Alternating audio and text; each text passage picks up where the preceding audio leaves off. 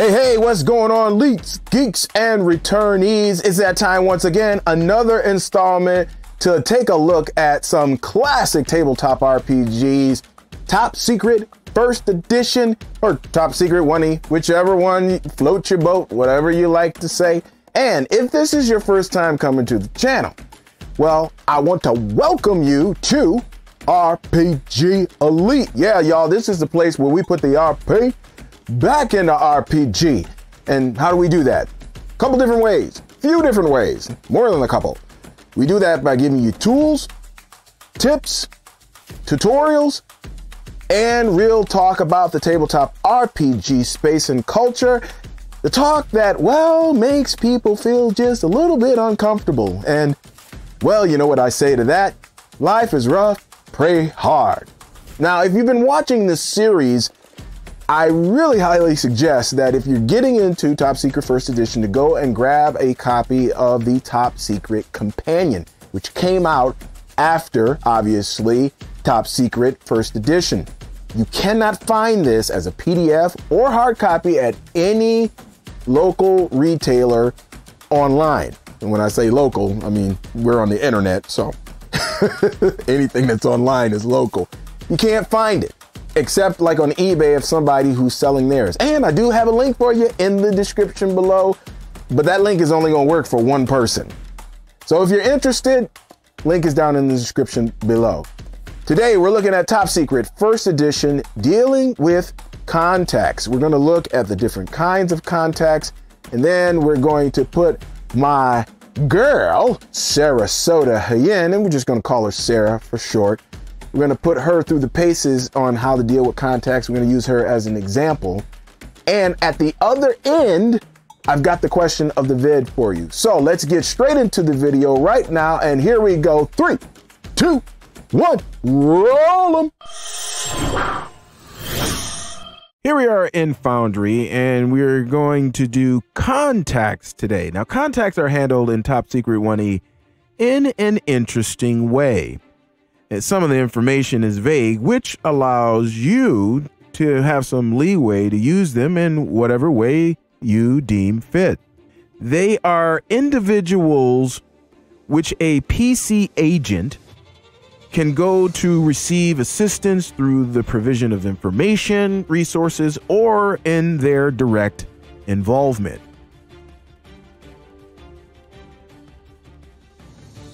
Contacts come in two main varieties. The first is as someone the agent runs into on a mission. So this can be anyone, the newspaper vendor, the cab driver, or the retail desk clerk at the department store. The second is someone they have worked or have some experience with in the past. And the cool thing about contacts is that not all of them have to be cooperative. I mean, if you want them to be, you can make it that way, but the way that the system works, maybe not so much. Top Secret 1E doesn't assign an agent any contacts or favorable contacts. However, the PC agents didn't just pop out of training fresh out of the womb knowing no one. I mean, they have connections. They've been in this for a little while, so they know other people who may be favorable towards them. So that immersion isn't broken. Making a couple of favorable contacts for each PC agent beforehand will ensure some good gameplay flow.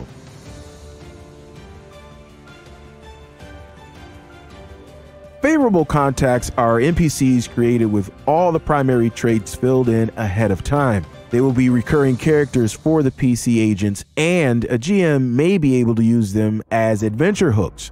These contacts should be based on the PC agent's background and their top 2 best traits, and you're going to find out why in a minute. The number of contacts can be equal to the tens place of the agent's charm trait. Just drop the ones place. And each should have a specific specialty that the agent can count on. Let me give you an example of what I'm talking about here on the screen.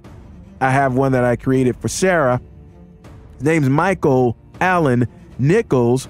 He's known as Big Man. Get it? Michael Allen Nichols. Oh, I didn't do that on purpose, by the way. I just kind of came into my mind, and I was like, oh, that's cool. As you can see here, he has a specialty of streetwise. So he's the guy you want to go to when you want to know what's going down on the street. And yes, these rolls down here that I actually rolled them. You can see them right over here. I just rolled them and just put them right in where I just went straight down the line, actually. Oh, actually, he has a 13. Uh-oh. Let me put that. I thought it was 17. It's actually a 13 in courage. All right, there we go.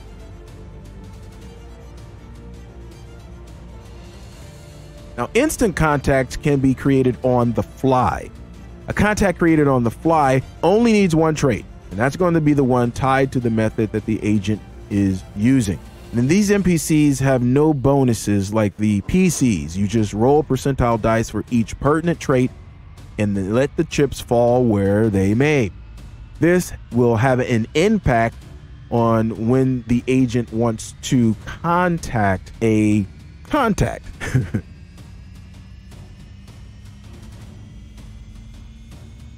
Getting in touch with a contact is at the PC's discretion, but it must be done face-to-face. This is actually something that is in the core book. Now, they can meet wherever they want, but it has to be mano a mano. Now, this was created in the early 1980s, so face-to-face was probably the only real option that you had. However, since we're in 2022, there are a couple other different ways that you could use to get in contact with somebody. Text messages, or even FaceTime with video. If a character agent chooses to do that, I would increase the likelihood of the contact being uncooperative if their disposition is anything beyond a D on the contact reaction table. And you'll get to know what that is in a second. There's something about being in the actual presence of a person that changes things, especially in espionage. Body language and presence, all of that, it matters.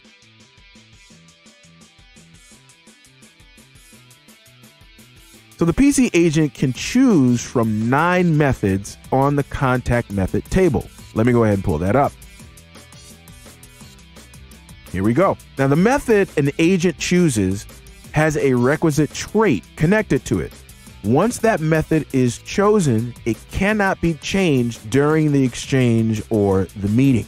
So you have these 9, and we're not going to go over fool or bribe. These are 2 that has a subsystem mechanic that we'll go over in the next video. But you have things like force, which uses physical strength, which is basically extortion. Fascinate, charm. You have dazzle with coordination. You have scare, which is courage plus the hand-to-hand weapon value. We'll get to that in a second. And scare is basically intimidation. Impress is offense. If you want to con them, it's deception. If you want to lure them, it is evasion. Now, if I pull up Sarah to look at what would be her best. Well, obviously, her highest 2 are coordination and courage. Those are the highest 2. But in the case of Sarah, she is an assassin. So her charm is at 32. It's low. So she ain't going to try to dazzle anybody right now. She is going to try to scare them. So she's going to use her courage plus her hand-to-hand weapon value. Now, what hand-to-hand weapon value are we talking about? Well, we got to pull up another table, which is the hand-to-hand weapon value table. Now, remember, she has these throwing knives, right? And when she talks to people, she likes to twirl them in her hands. So if we're looking at throwing knife right here, you can see they have all these stats here, but the only one we're interested in is this last one over here, 35. She will get to add that to her courage.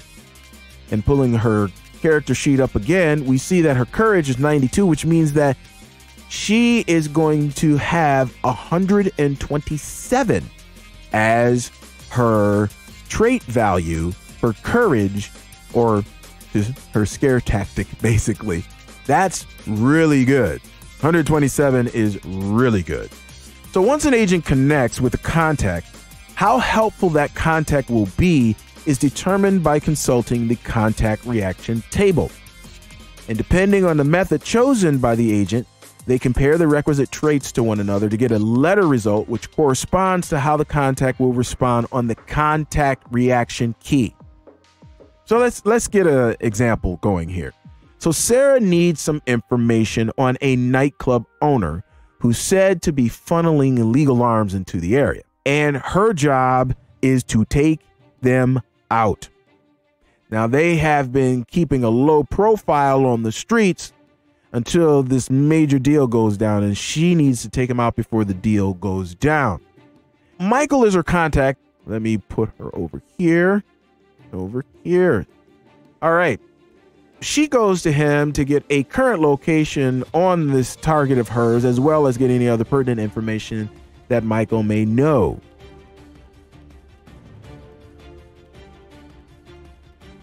We have to compare his courage of 13, really low, to her courage of 127 because, again, she likes to twirl those knives in her fingers when she talks to people, just to give them the hint that, yo, a sister is serious.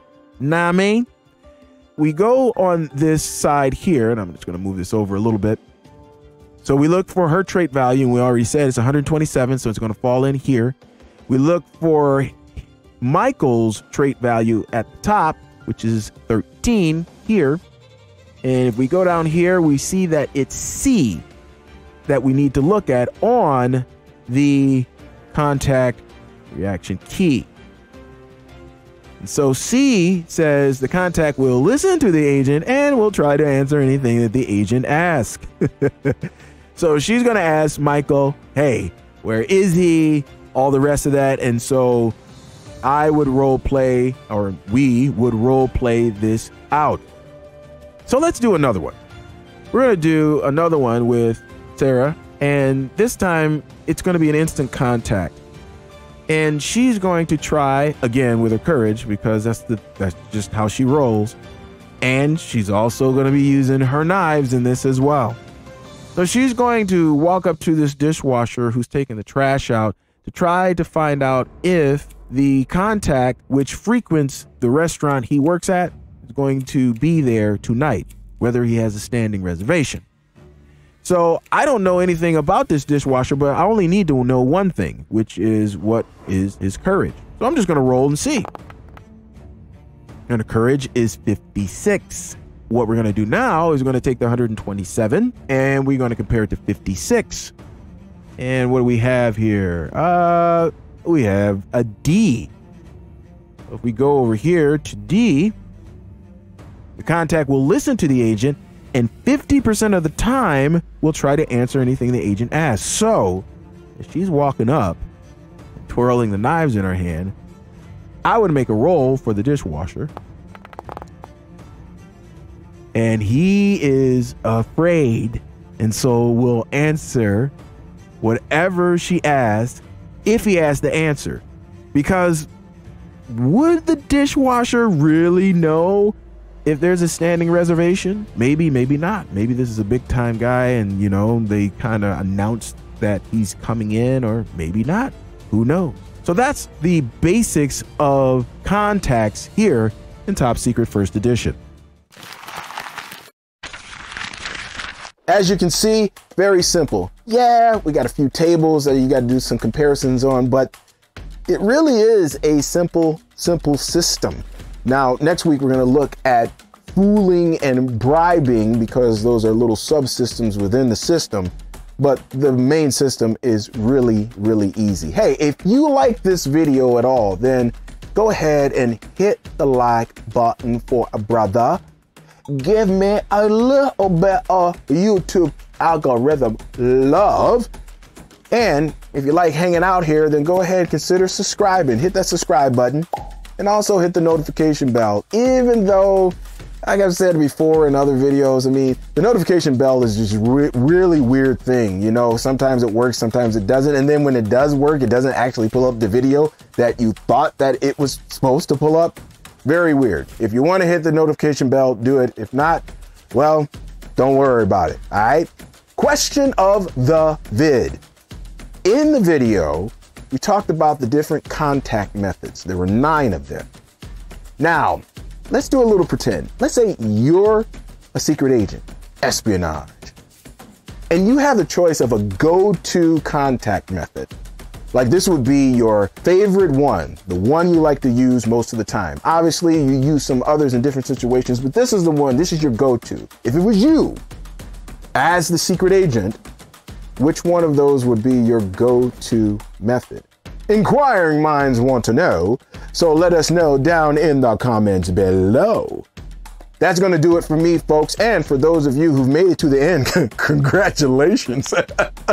Most people don't, but if you have made it this far, I come out with videos every Tuesday and Friday. So again, if you haven't subscribed, go ahead and hit that subscribe button once again. But right now, oh, I got to go and make more videos, y'all. So a brother has got to... So exit, stage left. So until next time, God willing, take a look at these videos right here. And until then, a brother has got to say peace. 5,000 leets. Howdy. Oh, and grease.